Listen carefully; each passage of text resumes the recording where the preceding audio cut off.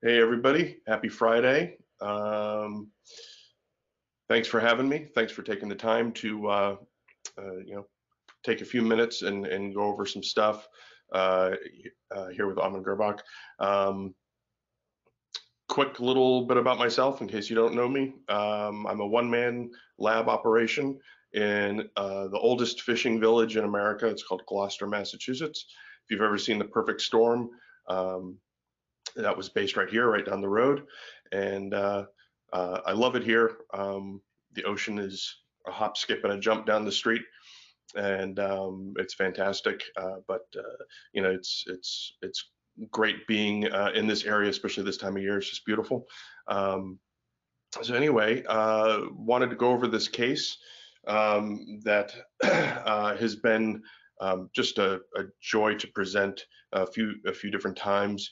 It was a great collaboration piece, and the reason that I called this the measure of success is basically because it's I'm going to show you the procedure that the dentist and I went through to get this really fine product at the end, and it really was very um, calculated, um, but yet fun case. And so the success part is not only the finished restoration, but it was the journey getting there, what we learned as a team. And anyway, I'll get on with it and show you guys. Um, so first of all, I wanted to thank Amin Gerbach and everybody. I'm sure I'm missing a few names here, but Richard, obviously Saskia, Christian, Mo, Nancy, the whole Patrick, the whole team.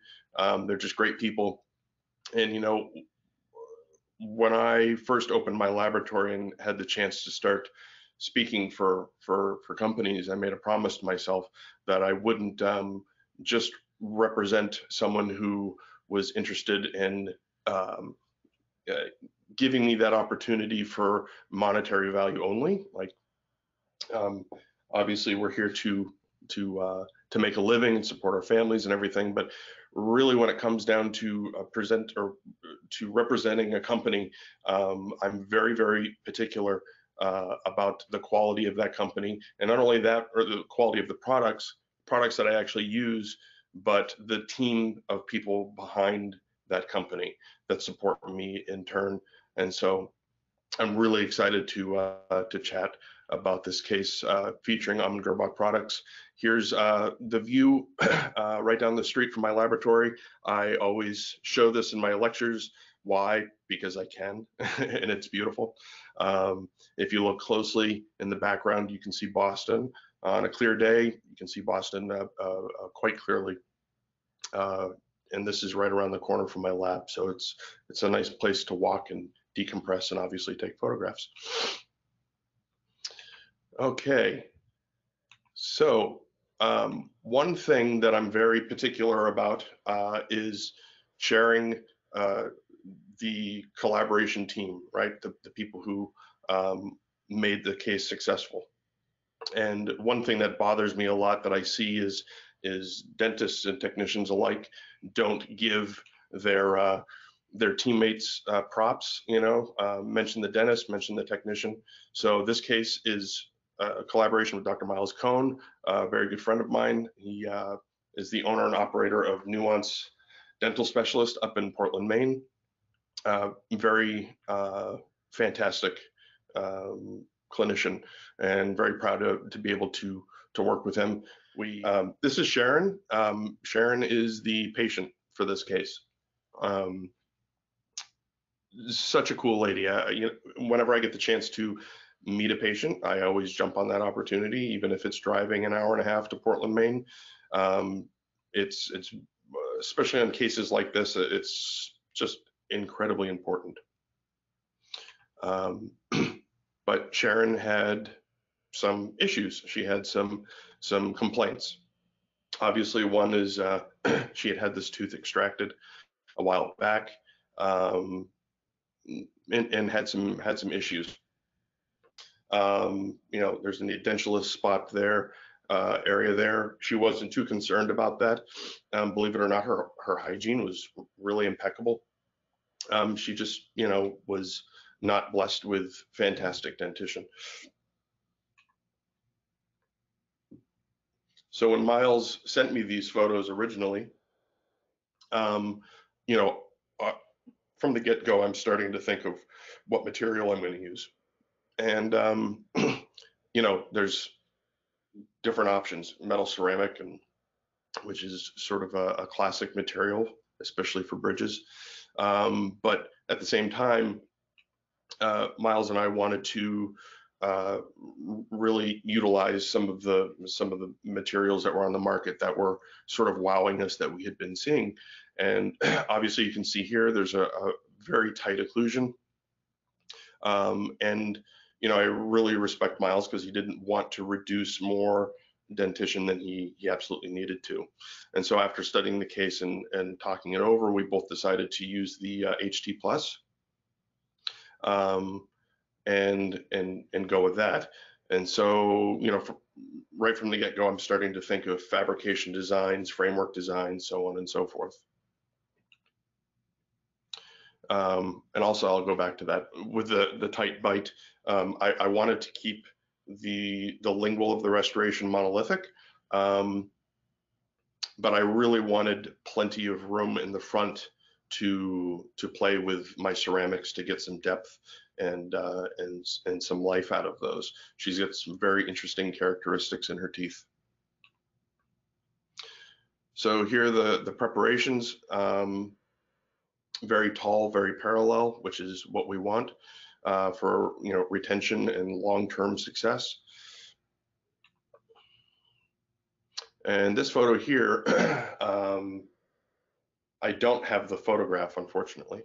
But after pouring the models and studying this and trying to figure out what we were going to do, I made a putty matrix of the temporary that Miles had made, and I said, I really need a little bit more room on the incisal of number 9 there. So I made a reduction coping, and we actually did a framework try-in for this. So that's when the reduction was made. It was a very small amount, maybe 0.5 millimeter, 3/4 of a millimeter. Here are the temporaries. This is what I made that matrix off of, which you'll see in a minute. But very nice temporary. She was very happy with those. But funny story, actually. Sharon was going to go in for hip replacement surgery, and so time was of the essence. We all know what that's like. I'm getting married next week, or I've got a funeral in 2 weeks. Who knows what it is, but this was our time constraint, and the reason is because she couldn't go in for hip replacement with temporary restorations. They had to be permanent. And then after her surgery, she would have had to have waited, I believe it was like 4 months or something like that. It was a really extensive amount of time before she could go back into the dentist office and get something permanent. So we had decided from the get-go that we were going to make a beeline towards finishing this restoration as quickly as possible. This is when I went up to Maine to meet her and take some shade photos. Again, something like this is good as photography can be. Meeting someone in the flesh and really studying their natural dentition and natural sunlight and at different angles. Photography is very one-dimensional. It's very flat, and so there's only so much of that we can see. Took me a while to figure this shade out. Obviously, you work by value and everything, but 3R 1.5 was a pretty close dead ringer for what I wanted. And I always tell people that a shade tab not only does it show you what material or what colors to use, but it also shows you what colors not to use, what to leave out of the equation or add in. that makes any sense. Okay, so let me go back to that before I start my other story. Um, the one photo that I don't have for you guys, regretfully, is the shade that I took for that recession uh, neck of the tooth, the recession area. I wanted to show that the final restoration. I wanted it to blend really well, and that turned out to be a very dense, opaque, chromatic, very saturated color that uh, I recorded, on paper and then on the camera as well. But that was, to me, that was the key to getting this restoration to work. I tend to take shades from the cervical to the incisal. And the reason I do that is because of this gentleman. I like to give him props whenever I can. His name's Walter Gebhard. He's sort of a hero of mine in the industry. Not only is he a wonderful person, but he's, in my opinion, the best technician on the face of the planet. And he taught me. I remember I've been able to go to Zurich and stay with him a few different times and sit there and watch him and learn from him. And I asked him one time, how does he make his crack lines so beautiful? And he said, don't worry about crack lines. It's not what matters. What matters is the cervical third area of the restoration and how well that blends in with the soft tissue, and the pink tissue. And that really stuck with me. And that's what has sort of formed my philosophy for myself on a successful restoration, which we'll touch on later. Okay, so the model system that I'm using that I want to start this case out with is the Gyroform system from Amon Gerbach. And it was a learning curve because I've been doing the Pindex system for close to 20 years. And it was funny, Nancy and Mo were in the lab, my laboratory last week. It was a great visit, and we all agreed that to learn this system, you kind of have to forget your past model experience and let yourself learn fresh and like a new laboratory technician, right? So, but once you do, I won't go to anything else. It's just fantastic. So this is I'll give you a brief overview of how to fabricate that model in case some of you might not have the system. But you have these impression trays, and then you trim your impression down so it's flat from the top. And this is sitting on a bed of yellow putty that is provided with the kit to hold it in place.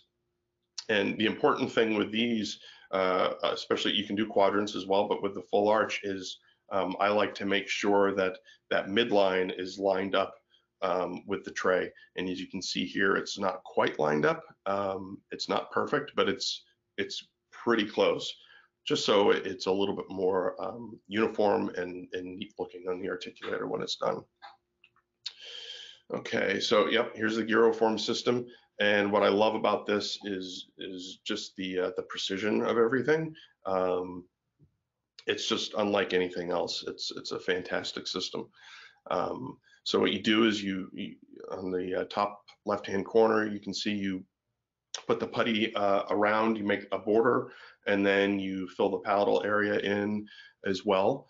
And then to your right, you can see it's like a clear base that you put on top, and that's basically so you can see where the final model is going to sit when the pins have been drilled, and so that way you can make sure that everything is placed correctly.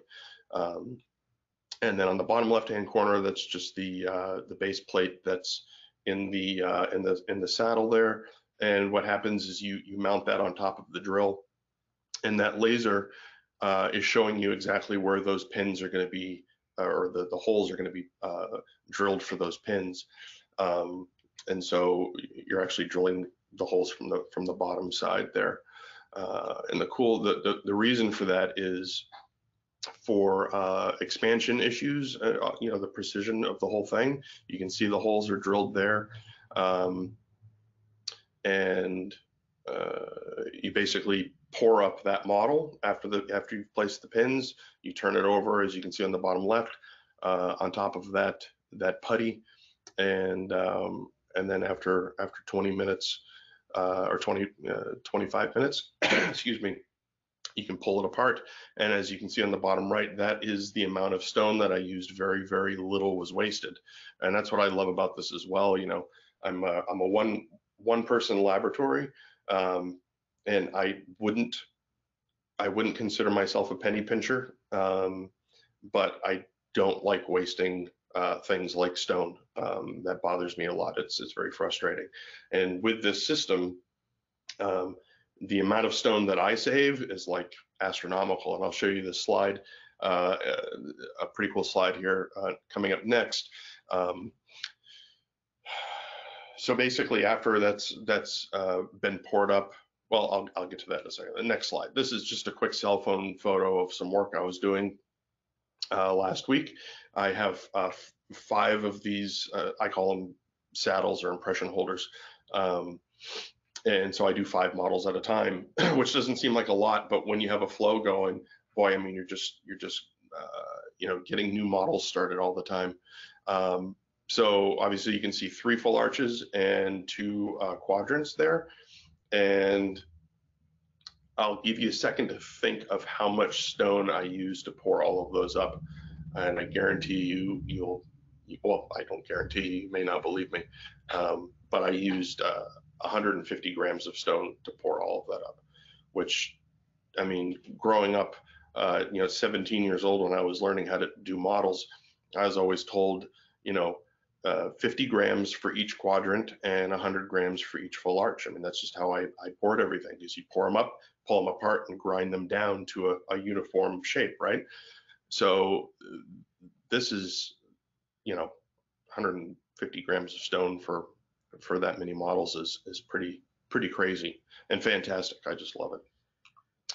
Okay, so after it's been pinned, I trim the model down. Obviously, this is a yellow model. This is the original model that I made for this case.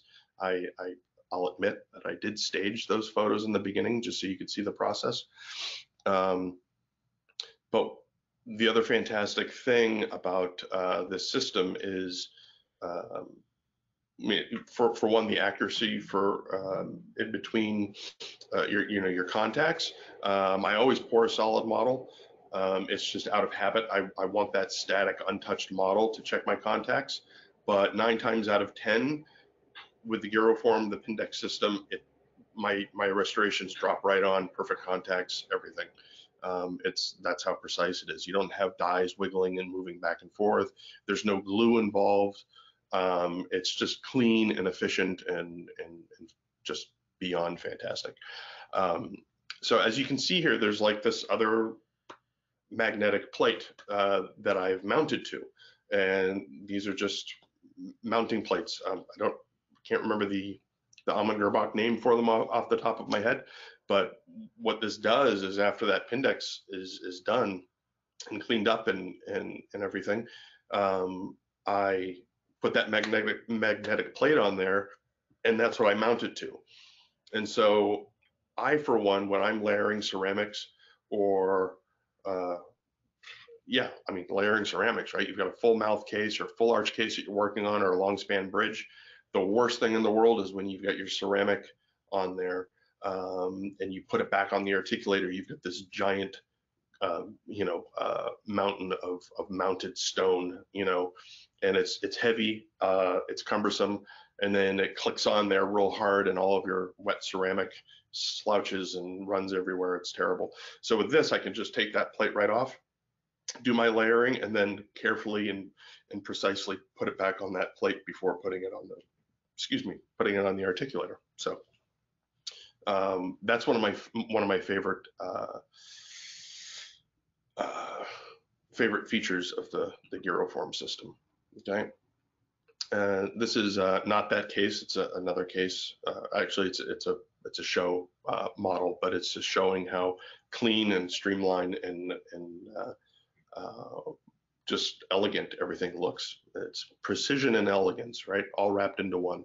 This is the Amann Girrbach CR articulator, the black edition, which I was very, very honored to be able to get one of these, and I just love it. In fact, I use it. I mean, articulators are meant to be used, but it's a special case that I pull this articulator out. I like to keep it nice and clean. Okay. So for this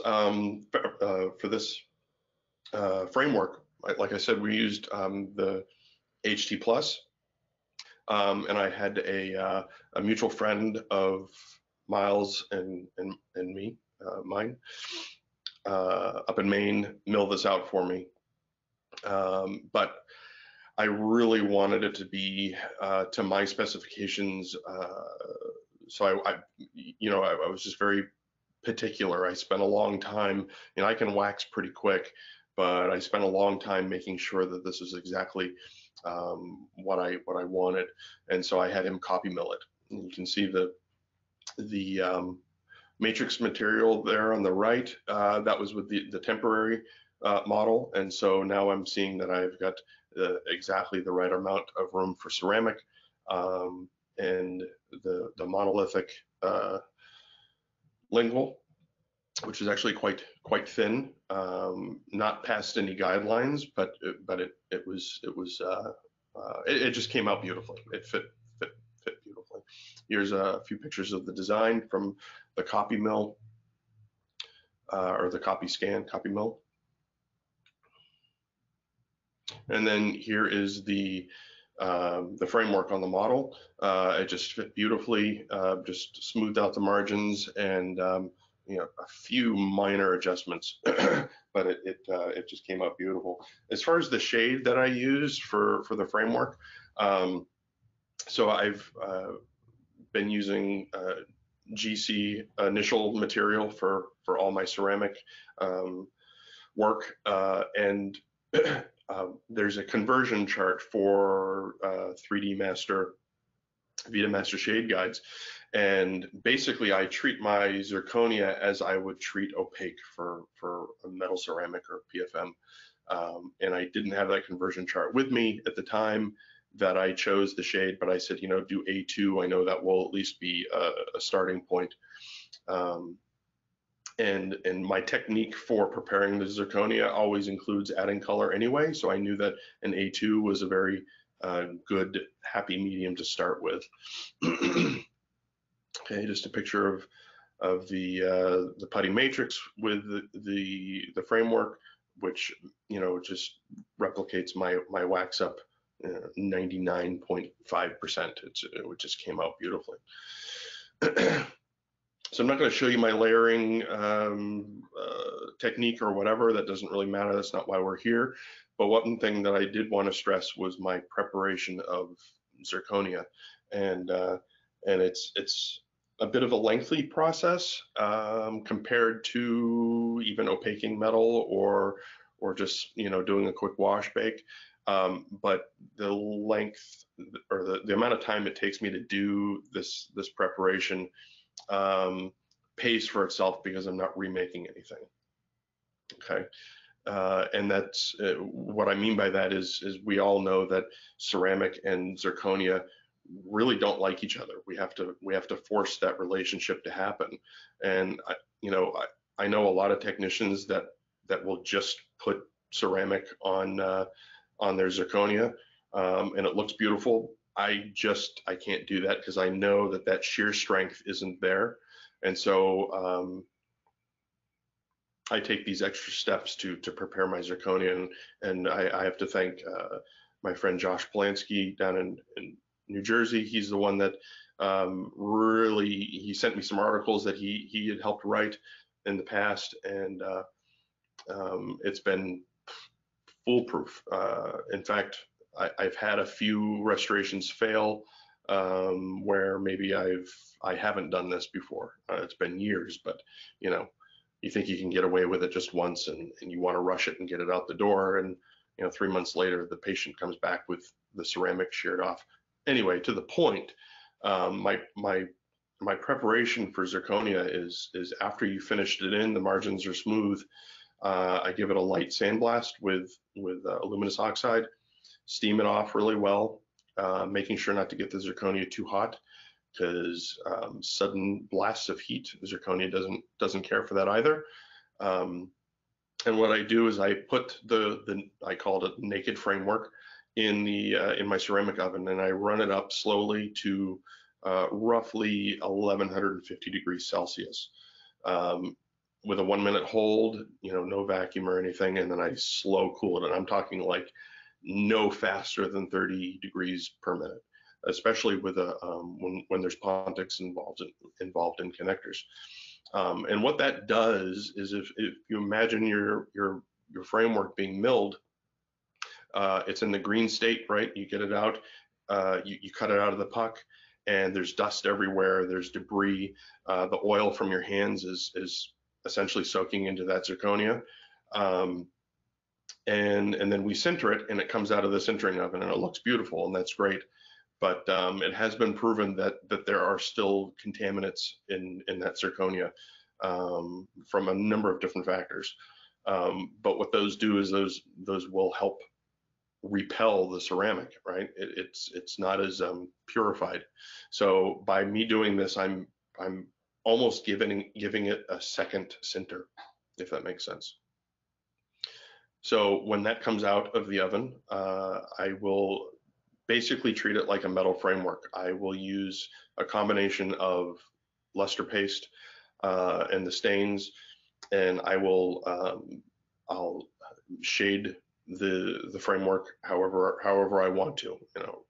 I'll warm it up from the margin, the cervical third, and I will go in a proximal, basically treat it like metal opaque. And then when it's still wet, what I do is I'll take some clear fluorescent ceramic, and I'll sprinkle that on the framework, and then I'll fire that at I think it's 950 maybe Celsius, again with a slow cool. And so what I've done is I've taken that luster paste, or you can use that's just my choice, but the luster paste is a micro ceramic, and then with the fluorescent powder on top of that, I've really forced that cohesion, that bond, and then that's when I start layering my ceramic from there.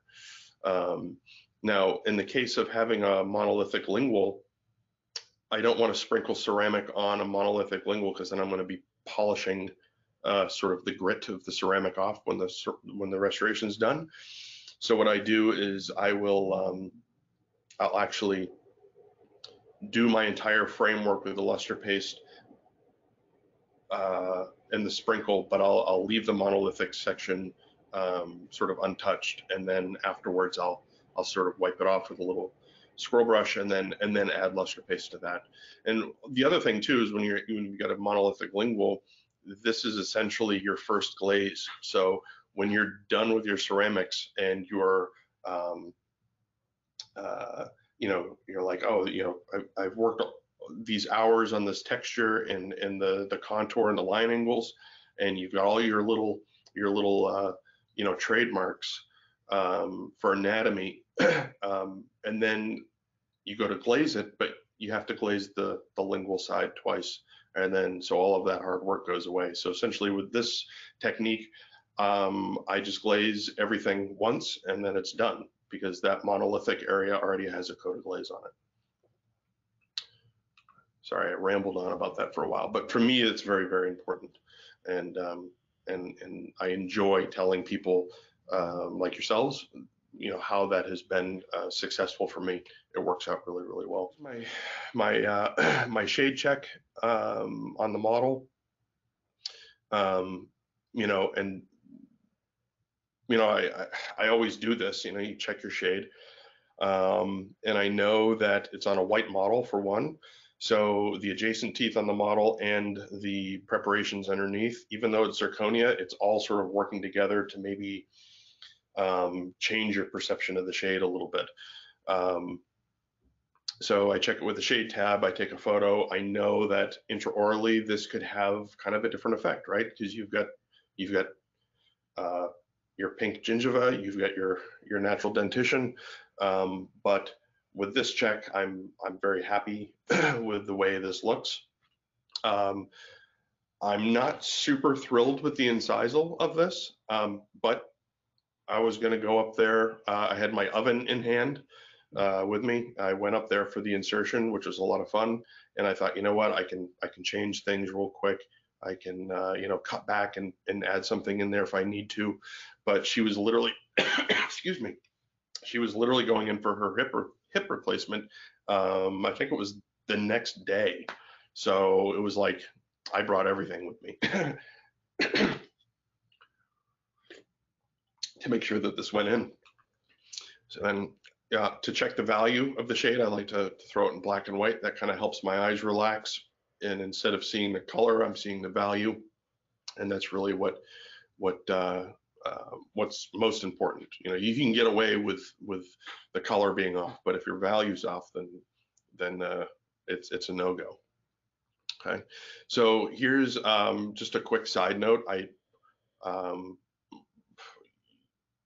Dental photography. I don't teach dental photography or anything like that, but the bit of advice that I can give to people is to well, let me back up. The popular thing to do is to have big diffusers on your flashes, whether it's paper or your giant giant umbrellas or whatever. And what that does is that really diffuses the light, and it can make your restoration look better or worse in the end. So I do a few different things. I use a twin flash for all of my photography. So I'll use one with no diffusers on the left. I use a piece of printing paper over my flashes for diffusers. It's a lot cheaper than $150 set of diffusers, and in my opinion, it works better. And then the third picture on the right is actually a speed flash, that mounts on the top of your camera. And I've got this giant donut diffuser where the lens goes in between, and that speed flash goes into the donut. And what that does is it gives a very like a very diffused ring light effect, and it makes everything look like it's slippery and glassy. So yeah, this is also my way of checking checking my anatomy and my contour and my texture. It just gives me a different perspective. Let me go back a picture here. As you can see, if you look interproximally between 8 and 9, you'll almost see like a little connection there. And that's the other great thing about taking photos of your work, is you see anything in the macro that you might not see even under a microscope, because you're so concentrated on one particular spot.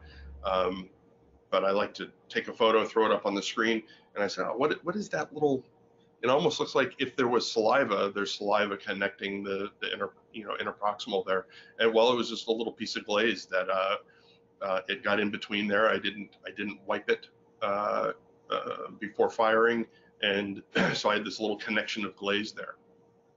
And so I was able to, even after polishing, I was able to go in with a real thin diamond disc and just break that connection and smooth it off a little bit.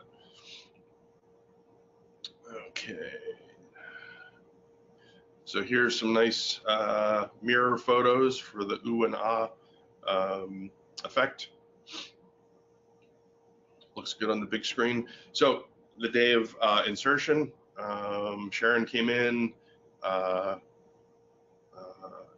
and it was cool. We got the, I remember Miles' temporary was so intimate fitting. It took a few minutes to get that off, but those parallel margins. And when we tried the bridge in, it was almost had that suction effect. I mean, the fit was so or like a hydraulic effect. You put it on, it almost pulled the restoration on. And we tried it in, and then I was very, very fortunate. There was no adjustments. The contacts were perfect.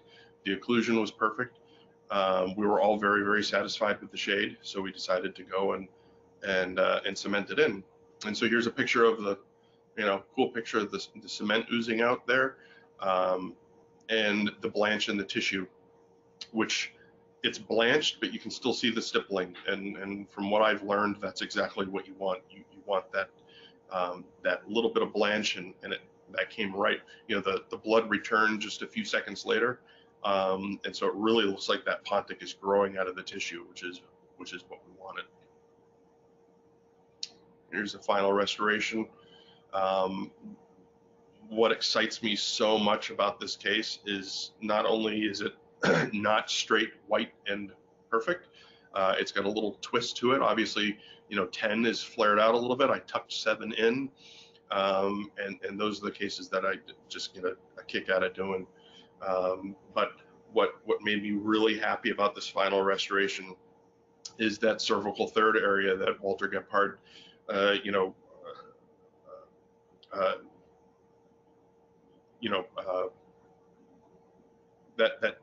the importance of that.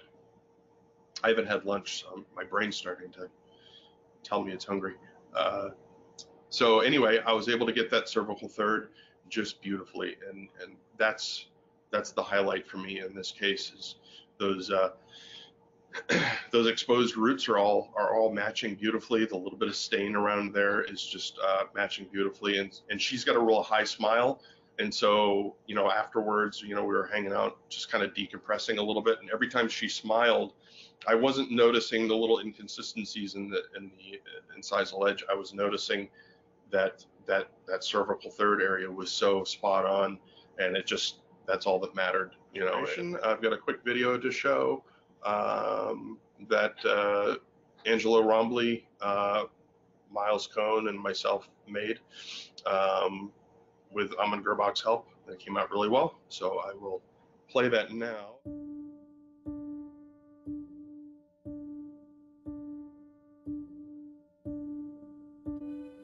I think it's important to draw inspiration from nature, whether it's a landscape or something in the macro, like foliage or a rock or a walk in the woods. Making teeth, there is a very specific balance between art and nature.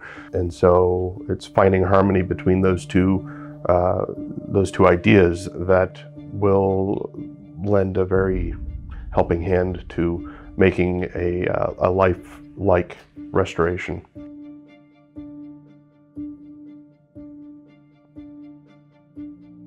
I was about to make a major life decision about my teeth. My mouth really looked a mess. It was a mess. And he really studies your mouth, and he tries to work with what is there, not to try and make you into something you're not. When I was in his chair, I started to actually listen to his languaging around everything he did. And instead of saying, look away, or it was like always look towards. It was always, everything was in the positive.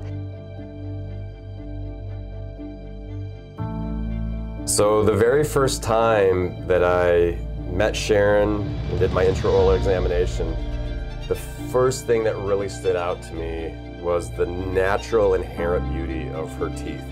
And it's interesting because I think many people would look at these and think that they would need to restore these. And in fact, the dentist that she went to prior to coming to me had suggested that they do a full mouth rehabilitation on her, and she really didn't want that.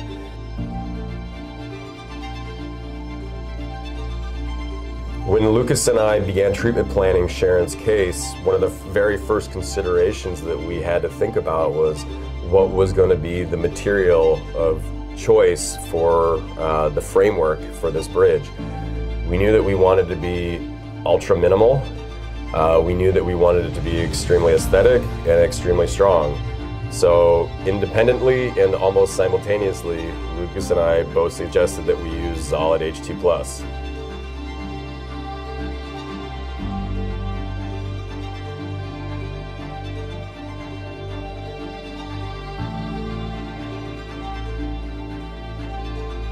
They still have their natural diversity, you know, like each one is a different shape because they always were like this, and this one's a little in front of this one, and it's like they're my teeth versus somebody else's teeth. It's like my smile is that.